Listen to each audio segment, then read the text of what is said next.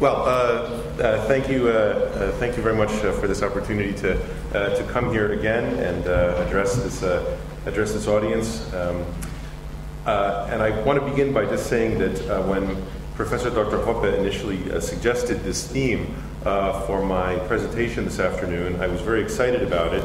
I had published on a similar subject about 15 years ago, and I was very interested in having the opportunity to revisit some of these ideas.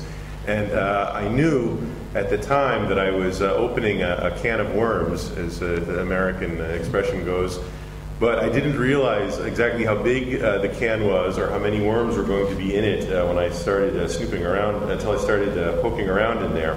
And as I started to do the research and write this paper, I ended up writing a slightly different paper than I had intended to.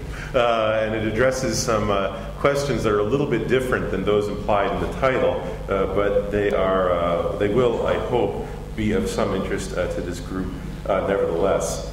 What I ended up doing with this project was framing this question of this multi-legal system in the Ottoman Empire within the broader context of intercommunal relations in the empire. That is to say, relations between Muslims and non-Muslims. And so that's really the broader context in which these remarks are framed. And I think that if my remarks have any relevance at all, it's within that particular context rather than perhaps in a more narrow legal context. And in particular, what I tried to do in this paper is I tried to explore a problem of Ottoman historiography that a number of people, including myself, have explored in different contexts. And that's the way in which the state of intercommunal relations changed over time. And most students of the Ottoman Empire argue that before the 19th century, intercommunal relations, again, that is to say relations between Muslims and non-Muslims in the empire, the state of those relations was generally pretty cordial. And I don't want to sort of sugarcoat this or anything like that, but it's just to say that in general, the intercommunal relations before the 19th century are regarded as cordial. Some scholars go even further than that. But almost everybody agrees that something happens in the 19th century to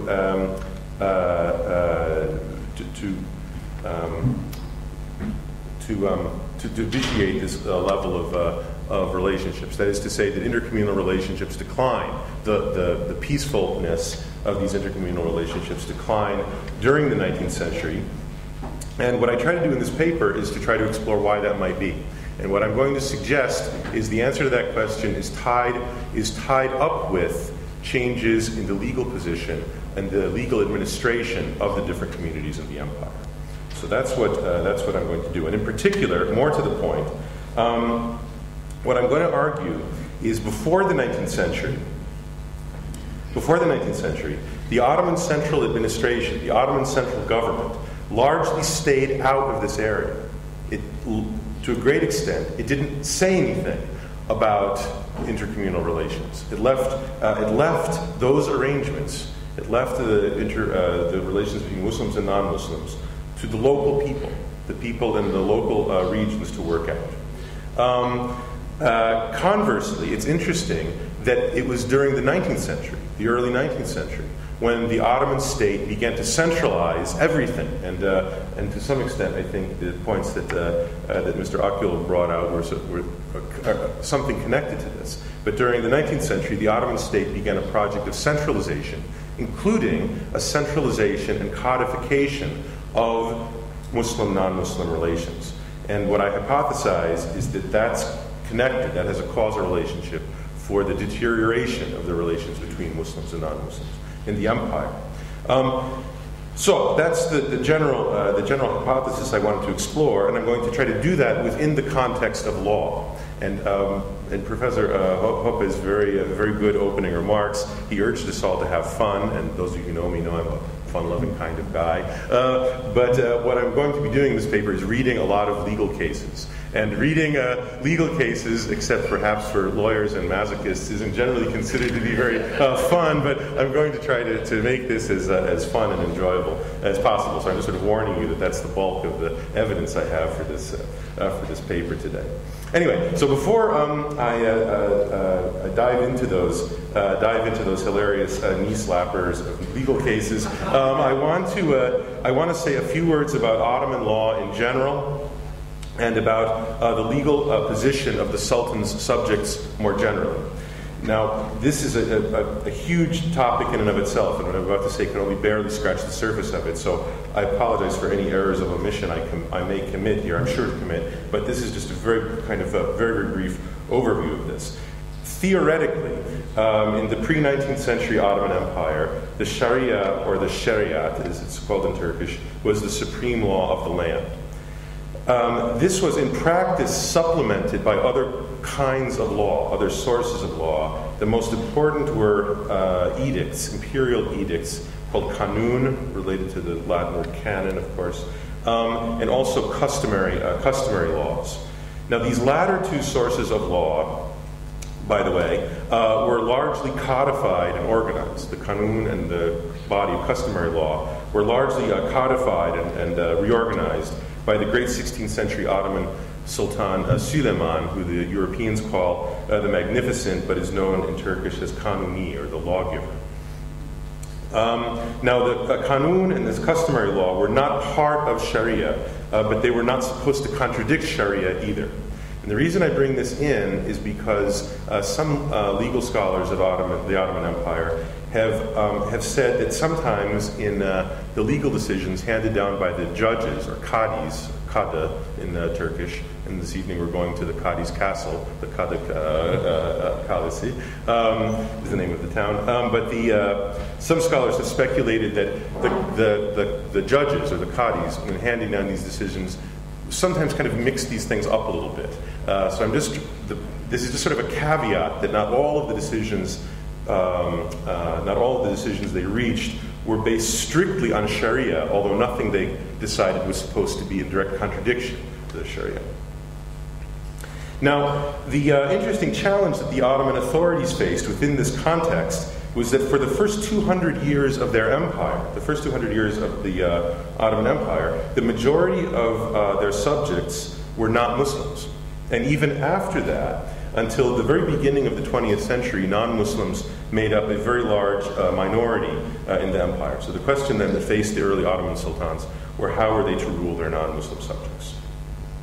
Now here we need to get into some of the turf wars of Ottoman history, and in particular Ottoman historiography, and in particular the very contentious literature surrounding what has come to be called the millet system. And here I'm going to engage in a little myth breaking here.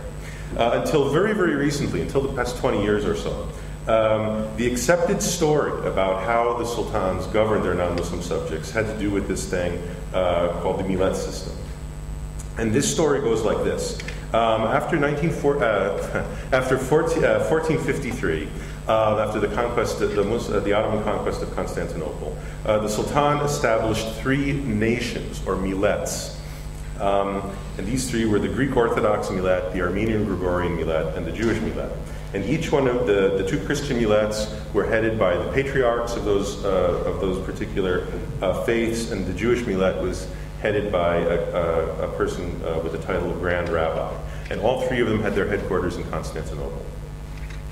And the story continues. Around each of these people, each of these religious figures, the Ottomans built a system in which the three different millets, these three different non-Muslim communities, were ruled by their religious authorities. And these clerics were in charge of education, taxation, and the legal administration of each millet, and were responsible to their respective patriarchs, or grand rabbi, as the case may be, in Constantinople, who was in turn responsible to the Sultan. Now, this story of the millet system, it was also usually, not always, but frequently in the historiography, it was tied to a general view of intercommunal relations in which the non-Muslim population was strictly segregated from the Muslim one, where these two communities were strictly segregated, kept strictly apart from one another, only interacting very rarely and in very superficial ways. And many versions of this story also, implicitly or explicitly, include a kind of oppression narrative in which this millet system is part of a broader system of Muslim oppression of the Christians. And in this kind of narrative, the millet system functions as a way of keeping the Christian population subjugated to its clerical masters, who in turn were slaves of the Sultan. Now, this story, what's very interesting about this story, is that it was developed largely in the 19th century by European scholars who relied on the oral traditions of the Christian communities. And during the second half of the 20th century, when people actually learned how to read the Ottoman sources and went into the Ottoman archives and started poking around, what was very interesting was that they found no evidence of this at all. They couldn't find any evidence that such a system ever existed. What was very interesting, though, is when they were starting to do this research in the 19th century, it did exist. So what probably happened was that in the 19th century, as this very system was developing, the people back projected this onto an earlier time. They invented these foundation myths to explain the existing realities of the time. So in other words, virtually all Ottoman historians today believe that there was no system in the sense of there being and the Ottomans, by the way, loved systems. They had systems for all sorts of other things. But there was no actual system for regulating Muslim, non-Muslim relations in the sense of there having been a centralized, codified, regular set of rules and relations governing the conduct of the non-Muslim population through a central administration, a central clerical administration based in Istanbul. Now, there were indeed Greek Orthodox or Orthodox Christian and Gregorian Armenian patriarchs in Istanbul from very early, at least since the end of the 1400s. But those people seem, until very, very late in the history of the empire, to have been responsible really just for their flocks there in and around the imperial metropolis. So most historians now say that instead of a systematic organization for ruling the non-Muslim population, the Ottoman central administration more or less left the local communities to figure it out for themselves. They left the local communities up to figuring these matters out for themselves, so that in many ways what we end up with is a kind of communal autonomy for the non-Muslim peoples of the empire that resembles the structures of this so-called millet system. But importantly, these institutions and practices were the result of local forces and customs, in many cases predating the Ottoman conquest. So, for example, the local parish priests in Ottoman southeastern Europe were perfectly free to build and staff their own schools in which they could teach in their own languages. Similarly, Christian and Jewish clerics were free to carry on any sort of religious or theological debates that they might have with one another. This also implies some very interesting things about the familiar narrative of segregation and oppression that accompanied much of the older writing about the millet system. So this new way of thinking about Ottoman intercommunal relations in the pre-19th century, rather than presenting a landscape in which Muslims were superior to Christians per se, as blocks of people, as groups of people, instead this new research demonstrates or suggests, might be a better way of putting it since a lot of this is still tentative, that individual social and political power was much more, that individual social and political power was much more a function of wealth, connections to important individuals, or personal charisma and other factors than simply being a member of one or the other of these religious communities. Now, I want to avoid throwing the baby out with the bathwater here, because the growing consensus among Ottoman historians about this millet system, this revisionist literature, questions only the notion that the non-Muslim communities were ruled directly from the capital, from Istanbul, through their different church authorities. The idea that the local non-Muslim communities retained legal and confessional autonomy has been generally retained, and that's what I want to do with the second part of my remarks, is explore that, this legal and communal autonomy that existed on the local level on the basis of these local arrangements. So what did this legal autonomy look like? I'm glad you asked me that question. The non-Muslim population, generally, in terms of legal matters now, the non-Muslim population had the option to use its own laws and its own courts.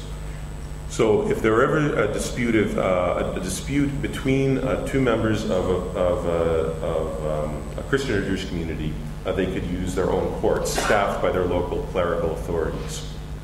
Similarly, these local courts had wide authority on matters of personal law, so inheritance, marriage, divorce, things like that. Now, there were a few exceptions to this rule. So capital crimes, for instance, and acts of rebellion or sedition were always tried in the Sharia courts. As were, and this is very important, as were crimes or legal suits involving members of different religious communities. So in other words, if a Christian had brought a suit against a Muslim, that was tried in the Sharia court. Now, the older literature on the subject, in keeping with this overall narrative of a generally oppressed Christian population, always made very much of the fact that in these cases, the cases in which a Christian and Muslim were both involved, one, the case was tried in a Sharia court, and in a Sharia court, non-Muslims could not testify as witnesses against Muslims. And this fact has been endlessly repeated in the secondary literature, usually with the implication that it left the non-Muslims completely at the mercy of their Muslim accusers. Now, what I want to do with the next 10 minutes or so is to unpack this a little bit and to look at some recent studies of court records. These are two very interesting sources I found in which scholars examined thousands of court records, actually went and looked at the records of these Sharia courts to see what they could find in them. And these are both from the 18th century, so they're rather late, but they predate the period of centralization of the empire. And they're from two very different places. One study is from Ottoman Syria, 18th century Ottoman Syria, by Najwal al-Qattan, and the second one is from Ottoman Cyprus by Kemal Çiçek. And what these works suggest is that the Muslim and non-Muslim populations seem to have been remarkably well integrated, that they don't seem to have been segregated at all. They seem to have been closely tied together by commercial, residential, and personal relations. They also suggest, at least in these two times and places, so we have to be careful to confine ourselves really to the evidence we have here, but still, this evidence suggests that non-Muslims readily made use of the Sharia courts instead of their own courts, even when they had disputes with one another. I'm going to skip over some more of this, I think, and go right to some of these cases, because I know that's what you're all waiting to hear. So let me just see if there's anything else here we need to do by. Okay, I think we can skip that. So let's do that. Let's then just take a look at some of these cases and see what we find. And again, the things I was interested in exploring here were a couple of things. One, what do these cases tell us about the way that Muslims and non-Muslims interacted in general terms? And then secondly, what do these cases tell us about how they interacted legally in a court of law, especially in cases where Muslims and Christians were in court together, where Christians, remember, could not testify as witnesses against Muslims. So first of all, let's look at a couple cases in which non-Muslims are involved. Now remember, non-Muslims, as long as as for personal law or things like that, they were not obliged to go to the Sharia court. They could go to their own courts, which had the force of law.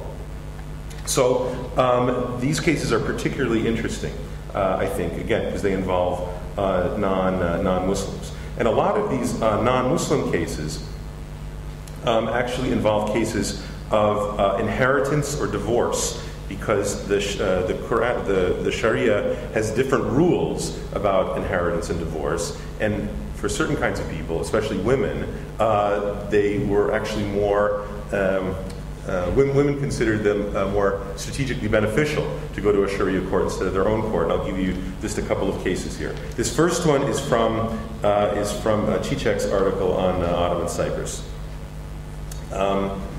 Pavli bint Yani of the village of Samaria in Kyrenia brought a claim against Andoni de Valid Loyoso, claiming that the legacy of her deceased son, Siracco, should be given to her.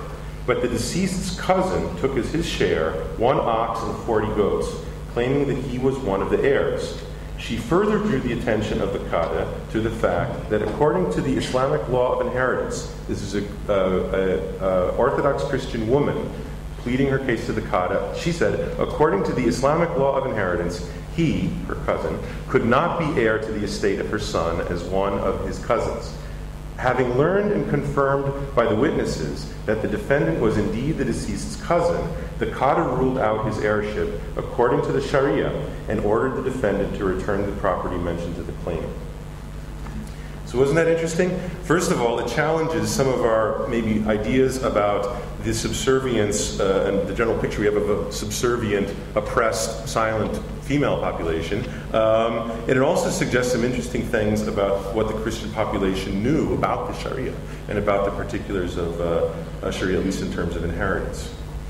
I mentioned the matter of divorce. According to canon law, it was very difficult for Christian or Jewish women to initiate divorce proceedings, but that's allowed in the Sharia.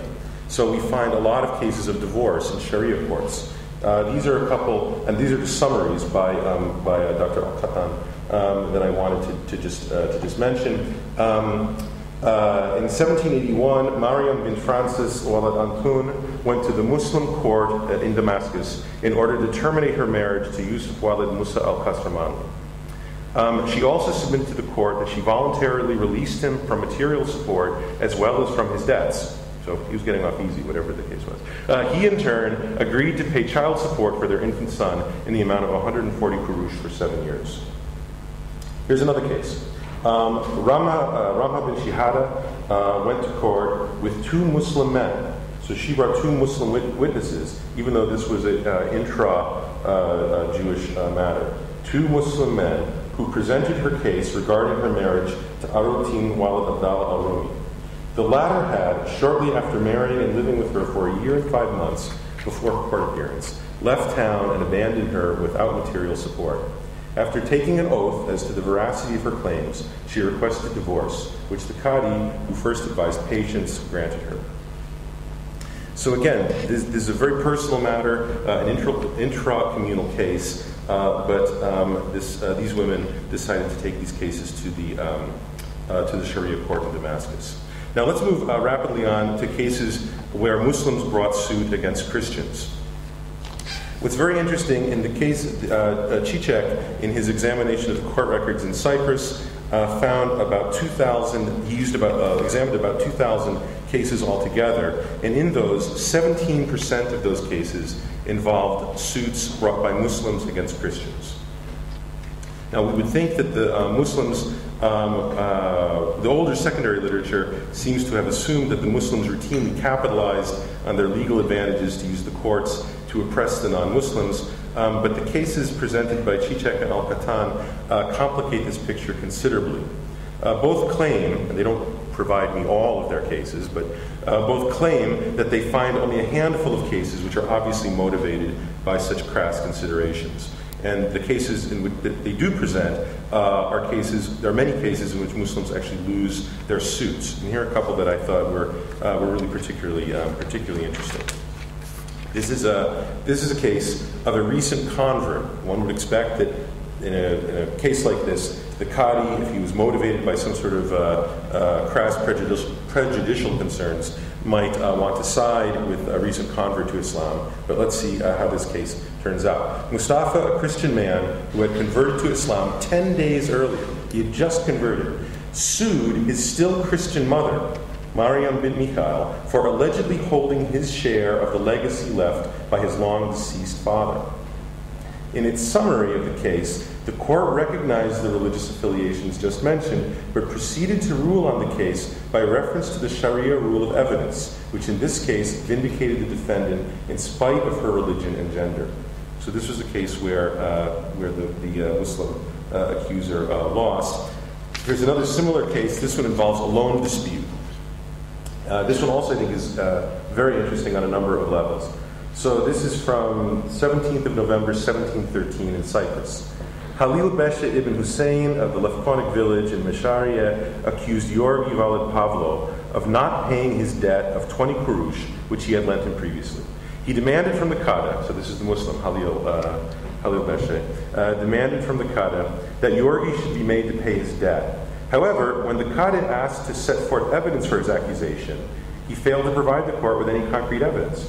Therefore, in accordance with the Sharia, the Qada offered the accused Georgi an oath of innocence. Georgi swore by the God who sent down the gospel on Jesus, blessings be upon him. Accordingly, the accuser has been prohibited from litigation without evidence. Now again, this is a very interesting case, not only because the Qada ruled in favor of the Christian, but that he let him swear his oath of innocence on the gospel. The next set of cases I wanted to look at, and I'm almost done here, is cases where Christians brought suit against Muslims. Now here again, one thing I found interesting was that in the cases from Cyprus, Dr. Cicek found 70% of all these cases that involved both Muslims and Christians were Muslims bringing suit against Christians, and 16% of these intercommunal cases were Christians bringing suit against Muslims. Almost exactly the same proportions of these guys suing one another. But again, the Christians are allegedly in a very weak state because they can't testify against Muslims. So here's a case. This one I thought was very interesting because this is a high-level case. This is really kind of a Washington Post material here. This was from the 20th of May, 1709. Papa Filippo Valid Filippo, so a priest. Papa Filippo of the Terbiondi quarter in Nicosia brought a suit against the Kethuda, that's a kind of steward or major domo, a very important figure. The Kethuda Mehmet Aga ibn Abdul Rahman. His statement was as follows. This is the priest giving the statement to the court. The accused Kethuda came to my premises and accused me of preparing to complain to the imperial government about him and his men. He forced me to give him 50 kurush in cash and cloth worth 16 kurush.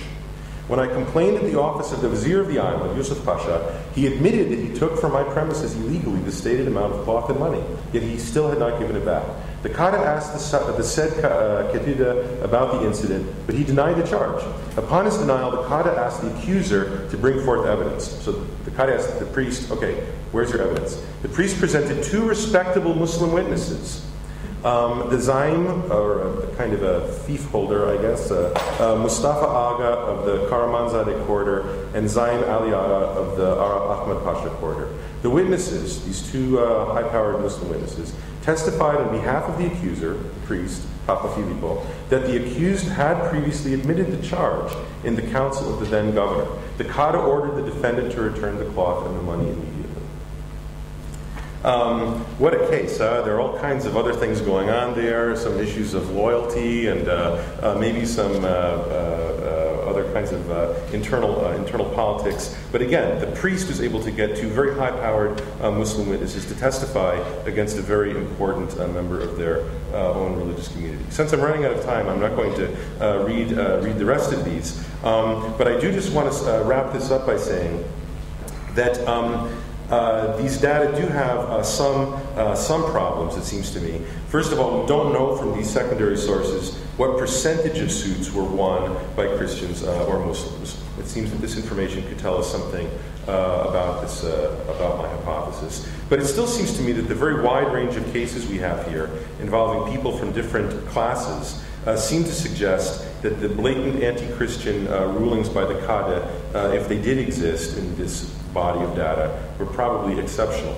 Furthermore, the fact that such a large percentage of cases involved Christians choosing to use the Sharia court to bring suit against their fellows suggests that they must have had at least some trust in these authorities. Otherwise, they just would have gone to their own clerical courts to have these intra-religious disputes resolved. Perhaps even more interestingly, however, is that we can use these cases to reconstruct a picture of what life was like for these people. Rather than a population segregated, strictly segregated along religious lines, it seems like the Christians and Jews and Muslims in Ottoman Cyprus and Syria had all sorts of relationships with one another, as businessmen, workers, farmers, administrators, and so on. And this situation helps to explain the sorts of remarkably mixed settlement patterns that one finds in the Balkans and much of the Middle East well into the 20th century.